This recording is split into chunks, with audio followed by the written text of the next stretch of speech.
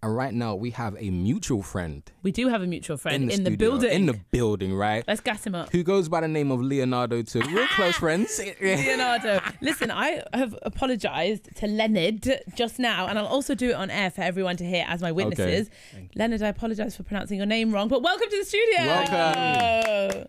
Listen, Leonard, you are here to talk about your new book, Become Your Own Hero, but you are also more than just a published author now. You are an entrepreneur, and you have been, like Lion said, you've been out hustling in this game for a minute. What has been your one of your biggest failures, and what did you learn from it?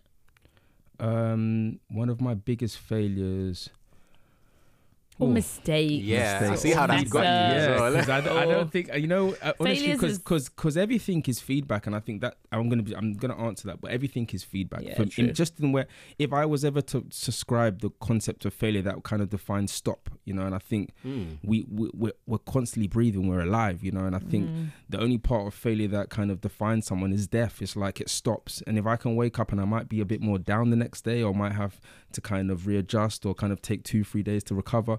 But in hindsight, for me, I feel like my biggest learning curve was understanding that just because something's on an up, like my Filipino business, which was really doing well for me, just like that, things can change. And if you don't have the ability to not get caught in your ego, because at that time I first started making money, I first got my apartment, that was my first taste of it, and I thought it was forever. And learning to understand the difference between my ego and my ability was a key thing in that moment, and realizing who was really there when I was down.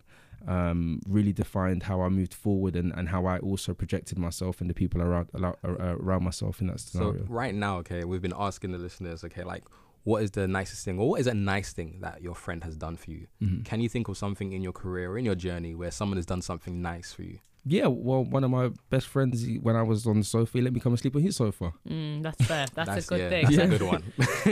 That is a good thing to be able to say to your friend. And the key thing about the book, and I want to make it very clear, it's not my biography. It's a prescribed book, it's a self-help book, but it's a prescribed method to handling the external noise that we have outside. But also, one of the key principles and one of the things that I have used throughout the years when I didn't have anything is goal setting. And I did learn how to study the concept of creating affirmations and stronger dialogue within myself, because I think people read it and they get thrown off. And even one of the chapters, someone emailed me today, it's like it asks you to create your own perfect day. And so many people struggle with that because they're not used to the concept of thinking optimistically about their lives. They're so prescribed to memory and restriction.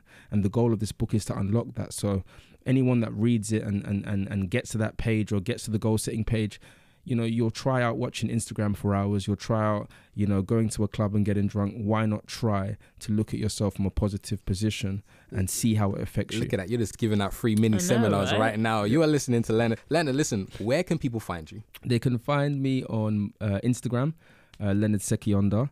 I'm also on My Come Up, if you just search Leonard Sekyonda. I'm on YouTube, Leonard Sekyonda. Hey. I have a website, leonardsekyonda.com. Hey, this is a beat. Leonard Sekyonda. What else? Lion, do you know what? We're going to know we made it when we get on My Come Up, when we get featured on My Come Up, We'll wait for the day. When is our come up? When is our come up? When is our come up? When is our come up?